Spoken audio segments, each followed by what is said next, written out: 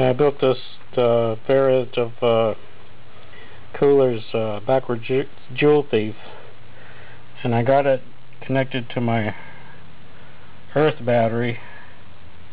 I've got this 100 microfarad 160 volt capacitor across the rail here, kind of smooth things out.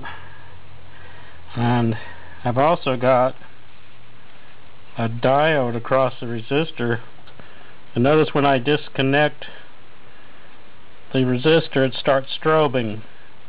I put the resistor back in and brightens out. That's strobing. So the resistor must affect the oscillator. Anyway, another interesting thing is,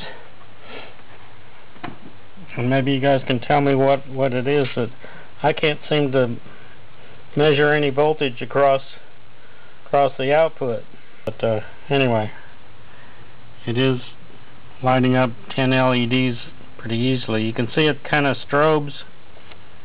And when I take the resistor out, put it back in, stops the strobing, and they're very bright. I don't know if you can see there. You go.